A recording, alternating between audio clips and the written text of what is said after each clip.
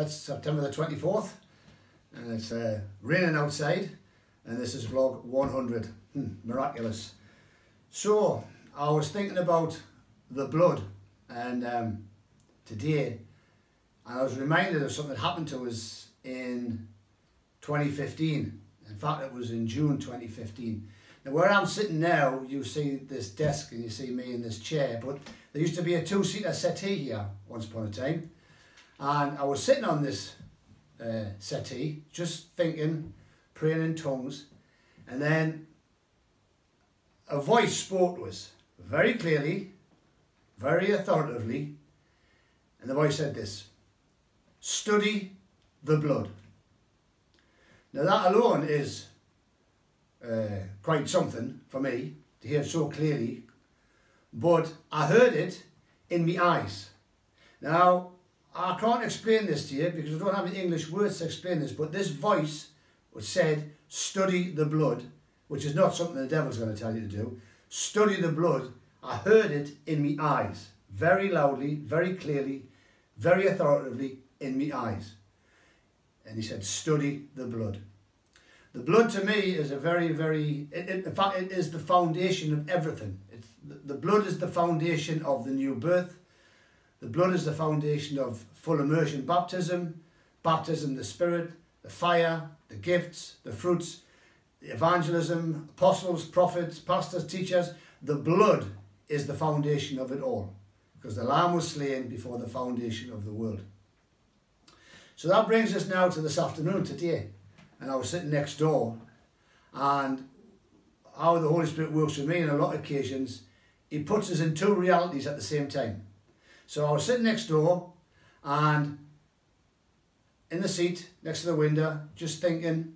The next moment, I'm also in this other place. So I'm sitting in the seat next to the window physically, but I'm also just as aware of being in another place.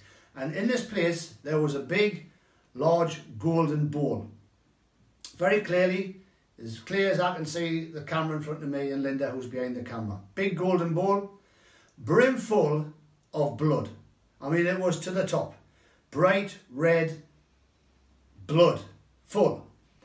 And I'm looking at this, and the voice said, very clearly, this angel or the Holy Spirit said very clearly, the keys are in the blood. So in 2015, he said to us, study the blood. In 2020, today, he said, the keys are in the blood. So I'm looking at this big golden bowl full of blood. And I'm thinking to myself, how do I get the keys out? And the answer came, you've got to reach in. You've got to reach in. So in this other reality, I reached into this bowl full of blood, which as an afterthought, I thought to myself, it should be overflowing because my arm was in it, but it wasn't. I reached into this bowl of blood and I felt a key in my hand, and I started to pull my hand out of this bowl of blood. And then I was back in this three-dimensional reality. So, the word of the Lord is, the keys are in the blood. So, the enemy knows this. So, if he can systematically remove anything and everything to do with the blood of Jesus, the blood of the Lamb, or the blood of the cross from the body of Christ, then he renders the body of Christ powerless. Why? Because the life is in the blood. The life of God is in his blood. The keys are in the blood. And he told me in 2015, study the blood.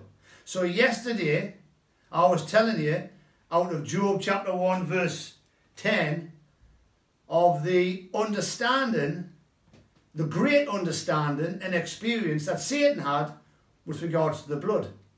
And what he said was, basically, I cannot get at Job, I cannot get at his household, and I cannot get at his goods, because you have put a hedge around him.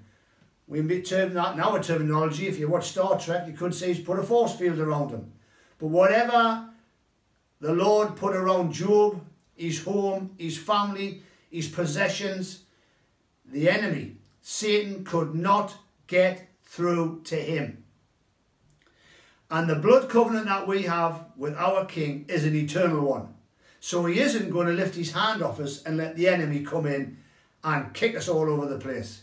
The blood is the most powerful substance in all the known and unknown areas of creation.